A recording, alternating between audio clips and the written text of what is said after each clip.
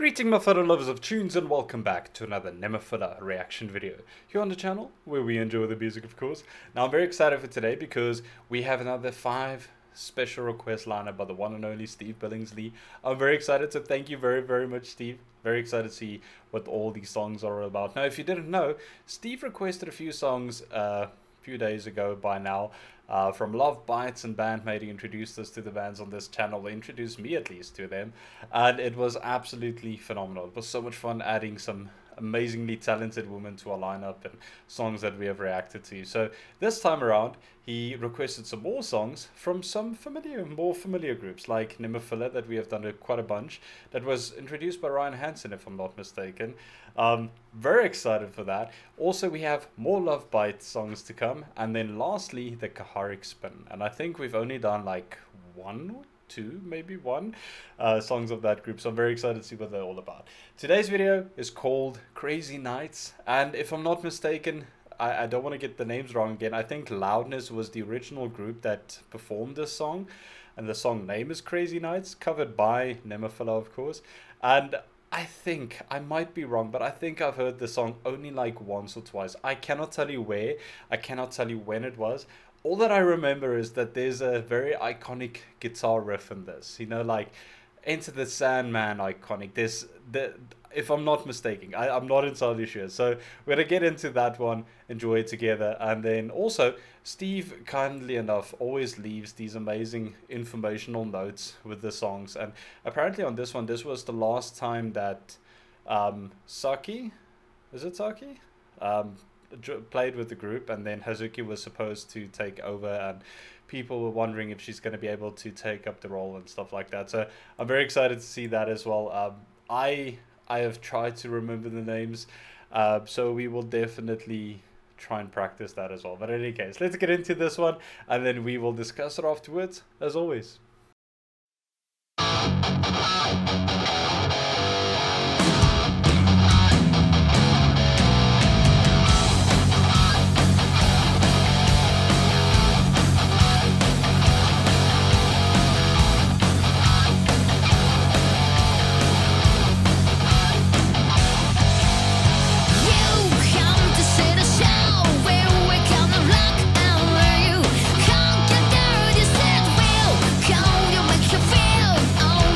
Hey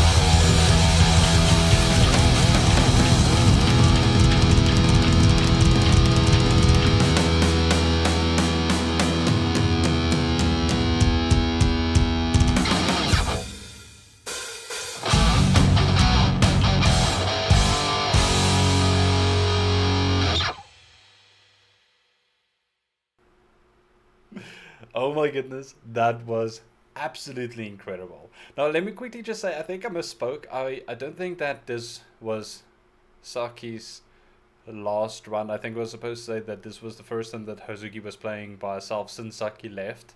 So I apologize for that. I think I just got confused a little bit by that, but regardless, that was absolutely phenomenal. What an amazing cover and what a fun song. I mean, this is definitely, and I'm very happy that I remembered the song. Especially that riff. As soon as it started playing, the memories just came back immediately, and I knew that okay, this is something that I'm familiar with a little bit at least. What an incredible song! You cannot sit still to that. It's one of those iconic guitar riffs, or for me at least. You know, like if you think about Into Sandman or AC/DC's Thunderstruck, you know, like all these iconic songs that has like that iconic guitar riff. And this is definitely one of them. Such a fun beat that you just cannot sit still to. And I think Nemophila did a like absolutely phenomenal job with this one. And if I'm not mistaken, the original was like somewhere in the 80s that it released. I might be wrong on that. I'm very rusty on like that sort of, or this style of music that long ago. I think last year I heard the original, so it's actually quite funny that we're doing the cover now, but incredibly done. I love it. I absolutely love it, and I'll tell you why. These videos that you get where it's like the sort of stay-at-home thing, like I think I mentioned it before in the other videos where you had these COVID-style videos. Now, I'm not entirely sure when this came out. This was only 2 months ago, so it was not that long ago. So it's not any to do with like COVID related, but the style of video really came to its fruition in those times where people were doing these songs from home, and they would have each person recording their part and like in post editing put it all together. But it's such a fun thing as well because you can really see them in their comfort space, like where they're comfortable at, and you can see that they are just having fun in what they're doing and they're just having a good time. It's not that they're on stage and like there's thousands and thousands of people watching them and stuff like that.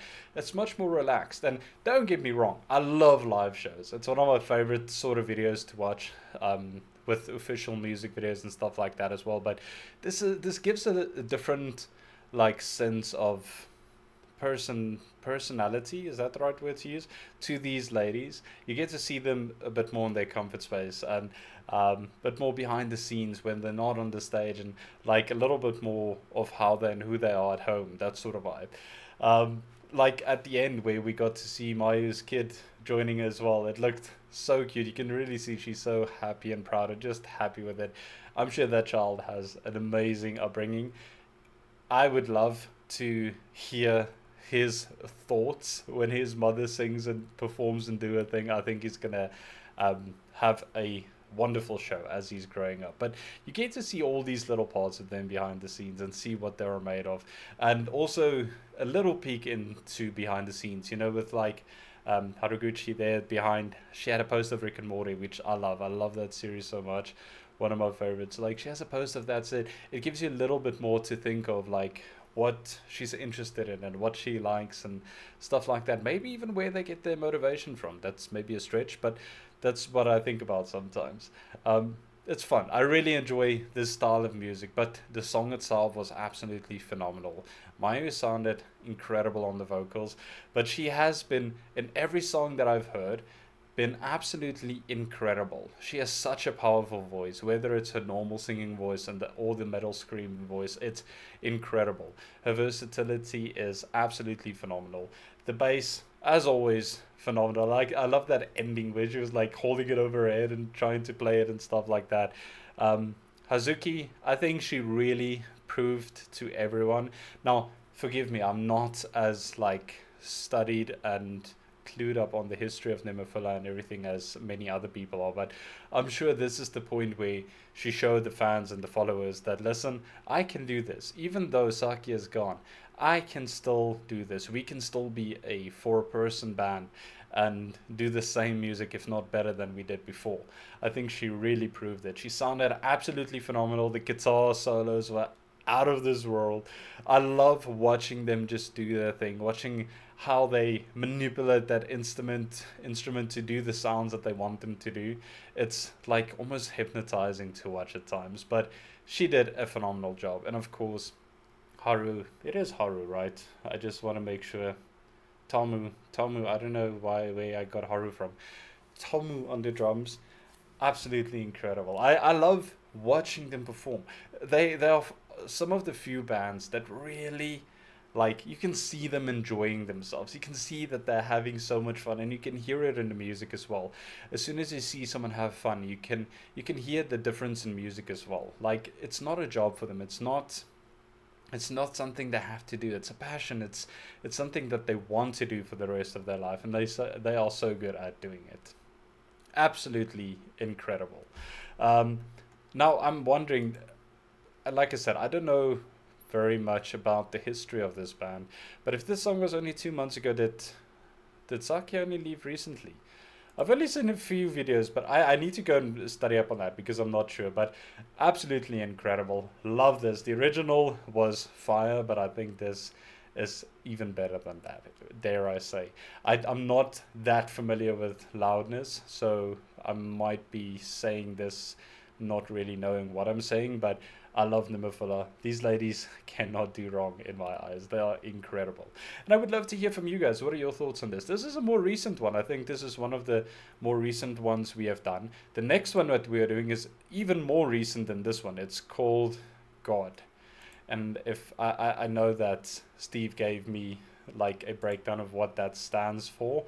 Groundbreakers of Destiny. That's what it stands for. That's even a newer one than this one, so it's exciting to see their newer stuff now as well and see how much they've grown. I've only have a few songs to compare of how they were before and what they are doing now and stuff like that, but it's exciting. I would love to know from you guys, what are your thoughts on this one? Did you enjoy it as much as I did? I think sometimes I just get lost in the music. Like I've seen myself in like editing as well, like just staring at the screen and like you can see like the party is going up upstairs, but it looks like nobody is home. That sort of vibe. But it's just so much fun seeing these things and experiencing it, and then my ADHD brain just goes one way and I get lost in it. But it's so much fun. Let me know what your thoughts on this one is, and also what other songs we will do. We will do, like I said, God in the next video, which is also a special request by Steve, so I'm very excited to see that one, and it's been exciting getting back to these amazing ladies as well.